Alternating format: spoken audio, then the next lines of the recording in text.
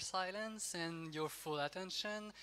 And hi, so I'm Samuel DR, Samuel Dianriel. You might more recognize this avatar than my name, I hope, maybe not. And I work on mobile-nixos. Um, what's mobile-nixos? Mobile-nixos is a Linux distribution, normal Linux distribution for your phone. Well, some conditions may apply.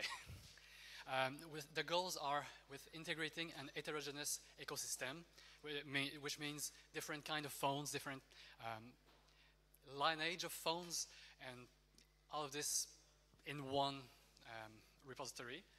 And its goal also is to make full use of the hardware. This means calling, SMS, data, acceleration, everything, since if you can't call from your phone, it's not a phone, it's just a screen. And then if you can't use the internet from your screen, it's just a useless screen. Then it should work like NixOS and work with NixOS. I think it's easier to start with some things that I don't aim to do right now, or maybe not ever under the project name. Like, I don't want to prescribe any kind of graphical environment. So, just like with NixOS, you're free to choose whatever you want to run as long as it's packaged, and if it's not, then come and contribute. I don't intend to make it particularly easy to run Android apps, but it's just something that can be done via software, since there's projects like Nbox that already do this. Then, porting devices to mainline Linux. I know it's not nice to say that I don't have a goal to port devices to mainline Linux, but it's mobile-nixos that doesn't have this goal, because I think it's a fun side project that's probably going to happen for at least those that I can try it on. Let's start with some history. In June 2018, that's when I made the first commit, and it's also when I announced the project on the discourse. In July 2018, I had a second device ported. This is nice, since this allowed me to check if there were some bad assumptions in there, some, but not that much. And then from July to November 2018, I got busy releasing NixOS, the 1809. Then an uncomfortable long pause. January 31st, 2019. There was a post on the discourse from Armin introducing the NGI 0 on the the post was on the discourse. So on January 31st, I wrote and sent an application for a grant. And the deadline was the 1st of February. So didn't take that much time to write up. More on that later. I was selected for second round. This is good. And in March, I received some questions from NLNet. Turns out my application was too narrow in scope. They wanted me to expand the scope and thus expanding the grant. So I did, and after back and forth, the project was accepted in April. Then, the more important bit for me, it's that in August 2019, I left my job, and now I'm working full-time on mobile-nixos. The current state. Right now, we have 3 devices booting mobile-nixos, and I think I didn't hold power long enough on the other. I hate phones.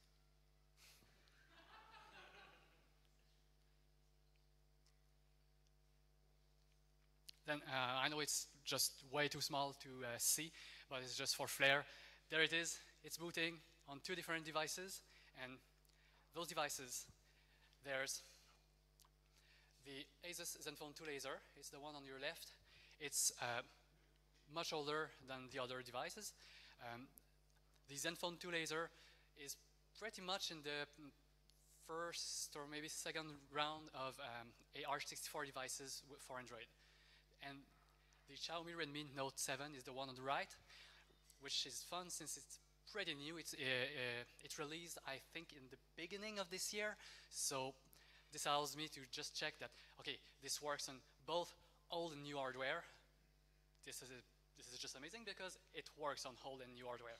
The OnePlus 3, I don't have it with me, but this one was just trivial to port. It's probably about in between in terms of age, but about 3 hours since I received it in the mail, it was already ported and booting just to the same state as you can see, maybe, I hope, probably not, on those phones. I have other targets like the Asus CT100. This one is interesting since it's not an Android target. This is a Chrome OS based tablet. This allows me to test whether I made assumptions that were only for Android based, for Qualcomm based Android devices even, and turns out not much, and I added the target, so I've got an example for 2 different kind of targets.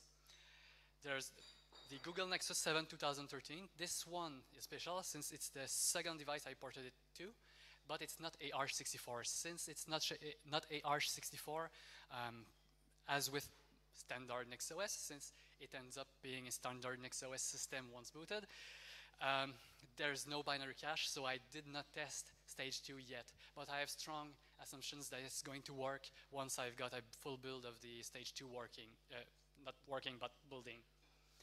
Motorola Z Play. This one is not working entirely, but it's, you see there's a DD after work in progress. That's because it's my daily driver. I can't spare the phone for now to test.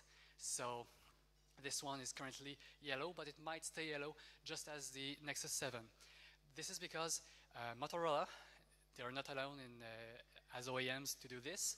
They release an AR64 device with a 32 bits, so ARM v7L user-end. So depending on how access to hardware works, like Wi-Fi, and maybe not Wi-Fi, but probably some other hardware, it might not be possible to run a 64-bit system using the proprietary bits. Let's see how it goes. Then there's the Google Pixel 2 XL. This one is just work in progress since I don't have it on hand anymore, but I was able to get one for a couple days and just work, and it's almost working. There's just one little bit and might be trivial to fix. And AQMUVM. This one is not AR64. It's used mainly to test the system image generation and check the graphical applications, since you don't want to first build for AR64 and then transfer it to your phone, and this takes quite a while. So the VM is for developers to develop applications. So stuff that's currently work in progress, meaning hacks I'm currently using to make it boot. The kernel is built in and without module support. Built in means it's built into the boot.img file that's flashed to the boot partition. More on that, on why it's an issue soon. And without module support, it's not much of an issue. It's just way easier to start porting when you don't have to bother with modules resolution. Is it loading the right modules in your custom stage 1 that you currently can't access via serial, since there's no serial access on most phones. So you always boot the current generation. That's another hack. You can't choose the generation at boot. There's not some of your usual grub or system deboot or anything as a bootloader. It's ABL or ABoot for the Android devices. This means that there's no choice for the generation. So if you make a small accident with your NixOS rebuild switch, you might need to reinstall for now. But that's just for now. And there's limited hardware support, meaning that there's not much of the hardware working. There's sound lacking, which might not be much of an issue to fix. There's Wi-Fi not working, but everything is known. It's just I'm lacking some. I've been lacking time to finish working on that. There's no GPU acceleration, but I've got a contribution which might do all that already. And there's no cellular communication, so no calls, no SMS, no data. And then there's no proper phone interface. What I mean by that is there's no like Plasma Mobile or Fauch, or it's just your usual X11 desktop, which well, it's not made for touch, even on a real big screen like a tablet. So it's all room for improvement. So let's see how I'm going to improve. I'm going to write documentation. I know it sounds weird, writing documentation, but it's important. So the basic structure, so you know how everything is put together. Then a porting guide, since currently the only way it works for porting is I try to port to a new device and I see, oh right, I fixed that on the other device by switching which options, and that's not a great guide. And then a list of devices and their status, just for when you're going on the NixOS website, you've got a list of devices and their status, same thing, and a website tying this all together. I know this is not the fun bit. I need to work on enhancing the boot process. There's a couple of steps in there. First, selecting a generation. This is quite important and inside the DNA of NixOS. We probably need to kexec to another kernel, since switching kernel is not easy, and ideally I'd like every generation to list which kernel they use exactly and treat the boot IMG just like it was a bootloader. Then there's a strategy for a virtual keyboard during stage 1 that's needed, since you don't want to break out your full USB keyboard and plug it in through a USB adapter to your phone when you're rebooting it, since it crashed for whatever reason, maybe not mobile-nixos' fault. Then enhancing the boot progress reporting, since right now it's just an image telling you it's stage 1 and then another image for stage 2. It's probably better if we have some output like it's currently doing this thing, this thing, this thing, this thing. All work in progress. Then we need to make more things work, like sound, GPU acceleration, Wi-Fi, and everything cellular. Phone software. This is not about phone environments, it's about telephony software. I don't think there is much package in NixOS right now, so just taking time to do this. And then about a phone environment. What I mean by that is just like DEs, WMs, DMs, you all know what this means. Then I want you to know that PE means phone environment. Let's continue with questions I already know you have in your mind and you want to ask me. What do I need to port? What do I need to port? You need first an unlockable bootloader and also to have unlocked your bootloader. It's not enough to just have one that's unlockable. And then kernel sources. I did write for a speedy port. It's possible without the sources, but it's going to be an uphill battle. How can you help? You can help by porting to new devices. That's like the first way. It's probably the best way to help, since there's so many devices and so many hours in a day. Then you can test with the devices you own. If you already own one of the devices listed previously, or one of the devices that's going to be listed in the future, you can just run it, hopefully. Then packaging software. This could be done without even any mobile phone. With the QEMU VM, some work on some of the parts of the stack, most likely the phone environment, some of the software testing that things work as expected. This can be done without even having a phone that's supported. Other things you can do to help? Well, talk about it. Not only talk about mobile-nixos, just forget about it for 1 minute. It needs to become ingrained in everyone's head, maybe not the normal people, but every geek that has a phone, that it shouldn't be normal to want to run another mobile operating system. I'm not saying necessarily a GNU Linux distribution. It should be normal to even want Windows on your phone. You probably don't want it, but it should be normal to want to run whatever you want on your phone. And this is not something that we can fix. It's something that can be fixed most likely by the OEMs, but even then, most likely by the manufacturers of the CPUs, the system on chips. So let's try and make this an issue that's known, and that, anyways, I most likely will not buy a phone where I can't control the boot process from A to Z, And another issue, phones where it's easy to break by accidentally flashing to the wrong partition. Oh, I didn't skip anything. Then this is all something that's to be continued. And now I'm ready for your questions, hopefully.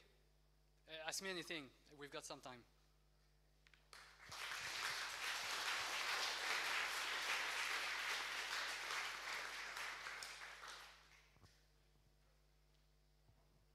Hey, how many phones have you bricked while trying to run this? Can you repeat, please? How many phones have you broken? None.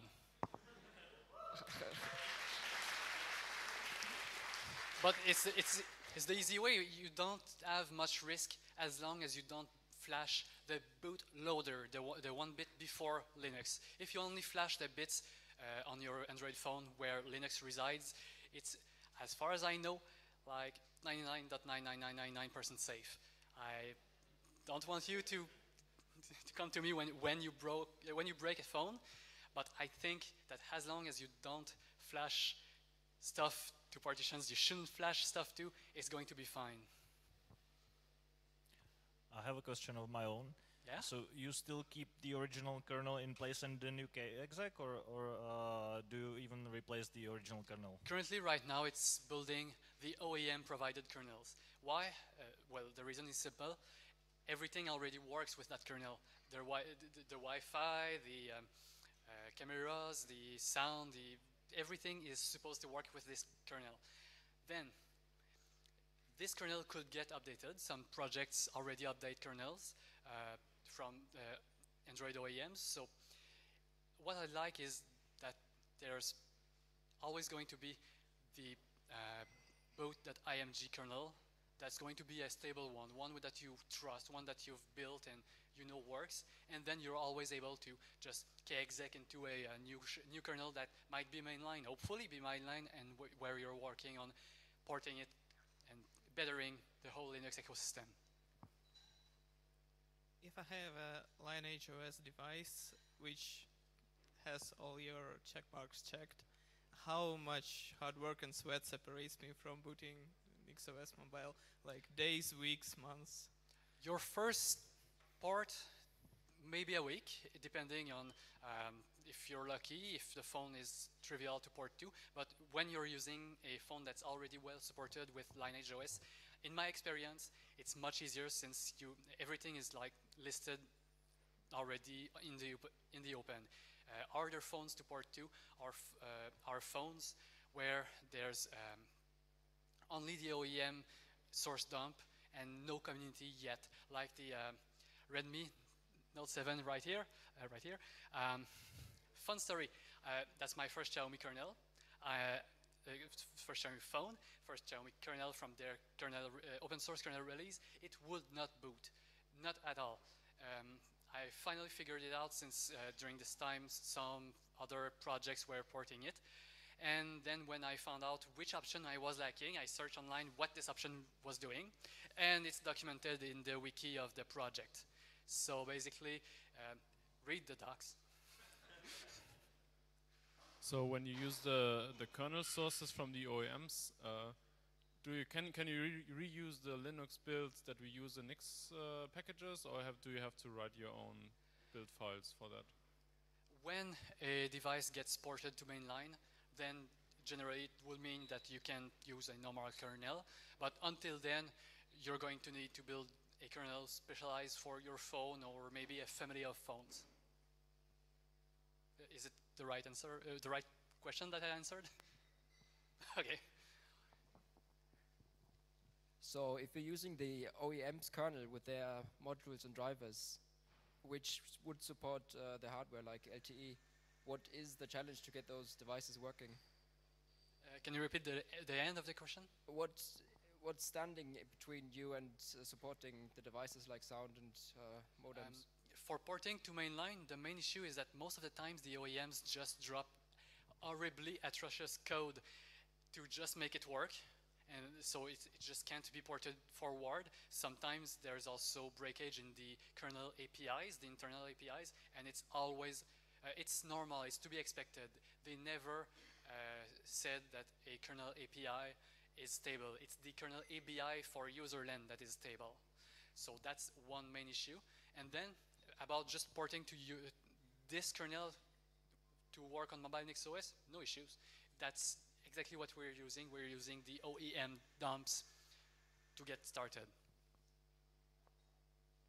Perhaps one more question. All right. Have you looked at packaging what Jolla have as their UI, the continuation of the Nokia operating system? Can you repeat, please? I didn't hear you. The Jolla operating system, the Sailfish. If you have looked at packaging those things, because I don't think they're going to be extra friendly to packaging outside of their distribution.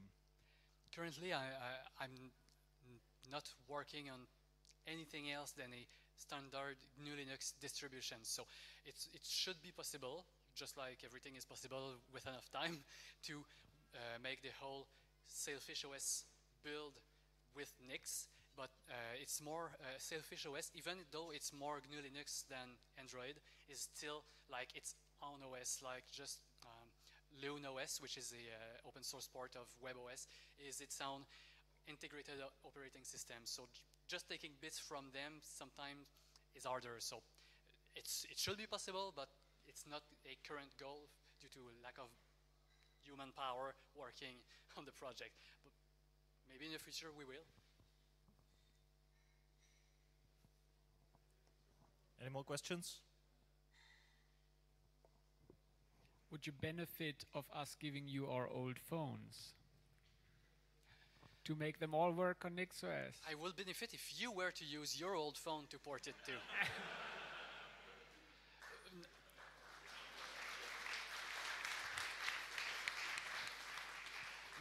Not only because I'm lazy, but also because you're going to have a phone with mobile NixOS in your hands, so you're going to be able to test it and maybe file bugs, or even better, PRs for whatever is missing for you. And the second question would be, for the grant that you got, is it limited to some extent to only to you, or is it possible that in the future you might extend your project to have like multiple people working on that as well? If I understood well, it's about the grant. I'm not perfectly sure. I could ask people from NLNet that I think are hidden in the room, and they will tell me if it's all right, but I think so.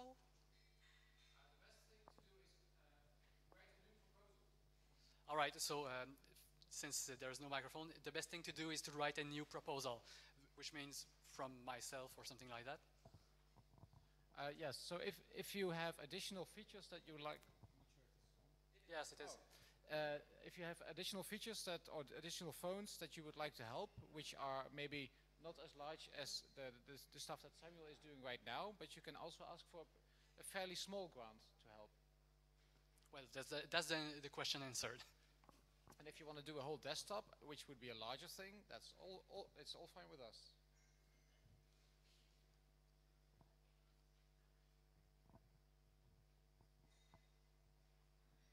Well, it was fun presenting to you. Have a nice day. Thank you, Samuel.